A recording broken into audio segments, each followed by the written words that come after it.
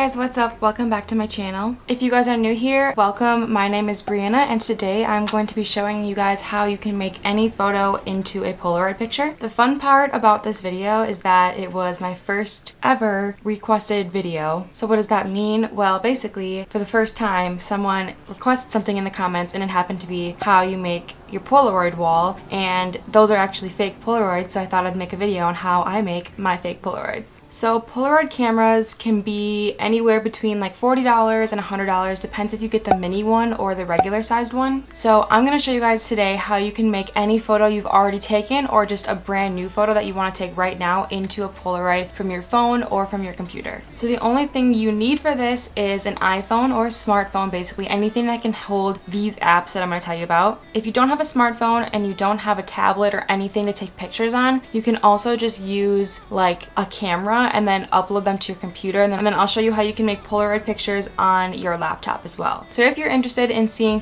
how I make all of these fake Polaroids from my iPhone, then keep watching.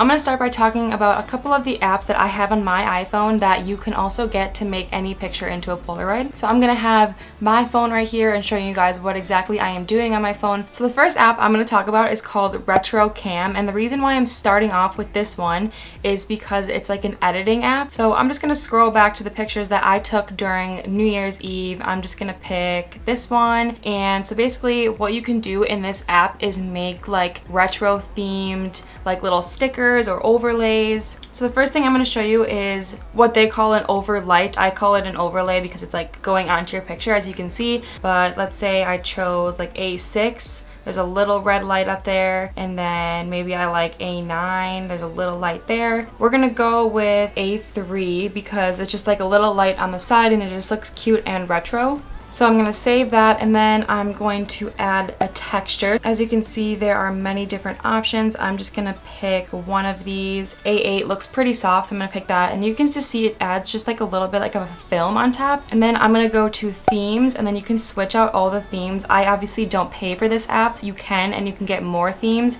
but there's just like 5 or 6 of them that you get for free. So I'm just gonna pick T2, why not? We're gonna go with that one. And then also on this app you can do filters, you can add more textures, and you can also add a frame. But for now I'm just gonna save that, and then I'm going to go to the next app. Now like I said, that app is made for photos that you've already taken, so that's why I edited a photo that I already took from New Year's Eve. And the next app I'm gonna talk about is called NOMO. So NOMO is also for pictures that you've already taken, but you can also take photos from it. So as you can see on my screen, it has a little camera. You can see my setup, and this is what I'm facing right now, and I could just take a picture of it just like that. And then if I go to the bottom right hand corner, I can go to that photo, and the cool thing about it is if I click on the photo and shake, it's like you're shaking it like a normal Polaroid just to get it to become like the real photo faster. It's really clever and funny, but I'm just gonna shake it to make it get brighter. So as you can see, this is what the photo turned out to be, nothing great. So what's different about this app compared to the other ones I'm gonna be showing you is that this app actually has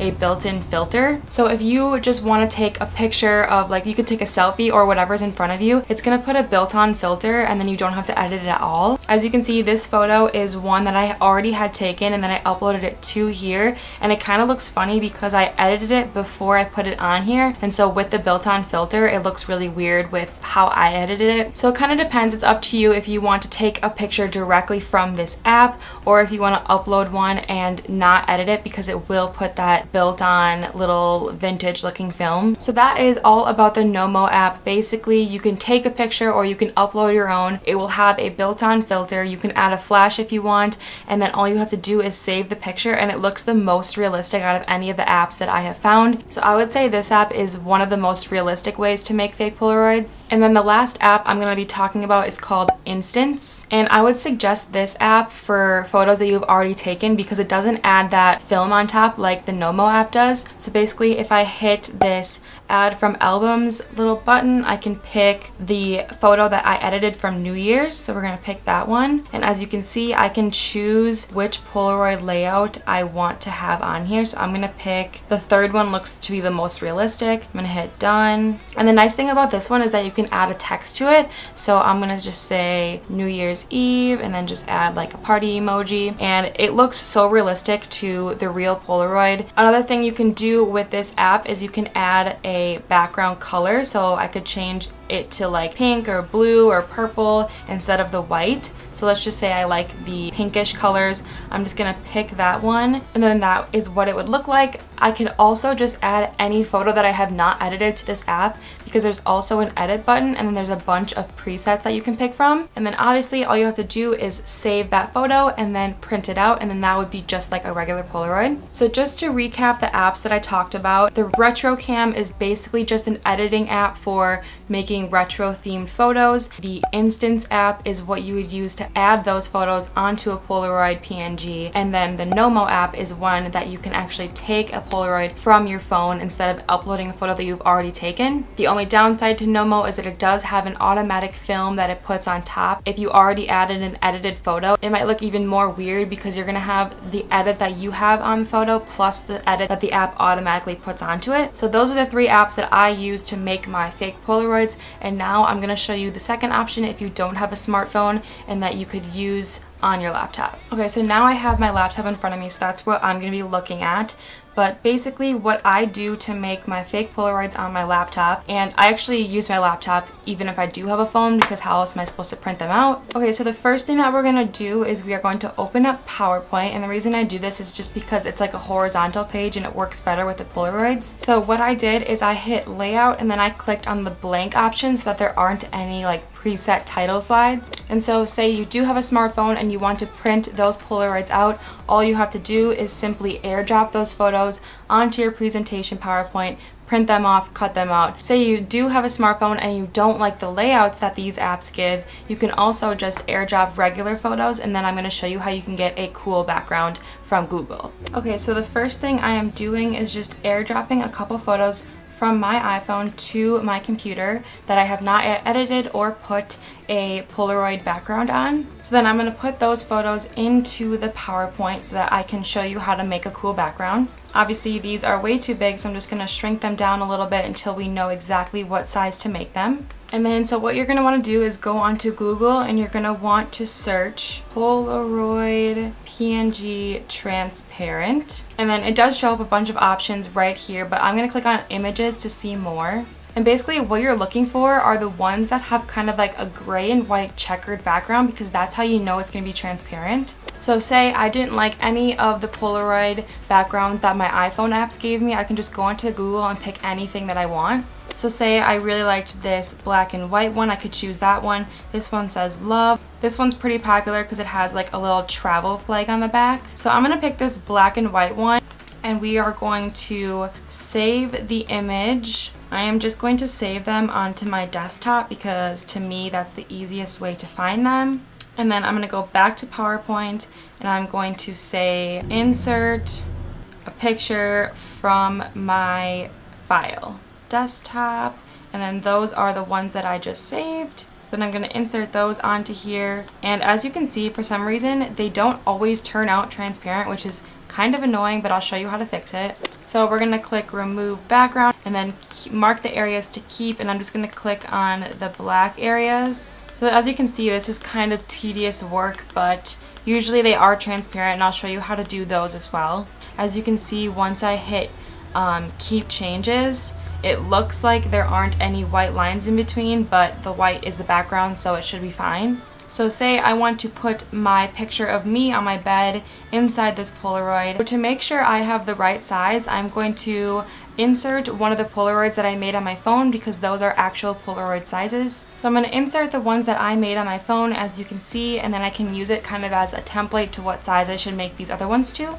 So if you use the NOMO app, you can see that once I downloaded it onto my computer, there was a white border. So I'm just going to be cropping that out so that I just have the Polaroid. And then as you can see, the two that I made from my phone are about the exact same size. So now I'm just going to resize the ones that I added on here to match those. So as you can see, this one from my bed doesn't quite fit, so I'm just going to try to crop it enough so that it does fit inside pretty well. Okay, so as you can see, I got them to fit pretty well inside. So that was kind of a lot of work to do if you do have to get rid of the background, but say I would find a transparent one on Google, which you can very easily do, I will show you, and it's way easier to do that way. Okay, so this one that I found actually turned out to be transparent, so I will link this one in the description. So basically, if you do find one that's transparent just like this, you're just going to want to do the same thing, and you're going to want to fit it to the same size as the other Polaroids you have, because if you're going to make a Polaroid wall, you want them to all be the same size. Otherwise, it's not going to look good. So once I have shrunk it to size, what I'm going to want to do is make sure that it's over the picture that I already have inserted. And to do that, all you have to do is say bring to the front, just like that.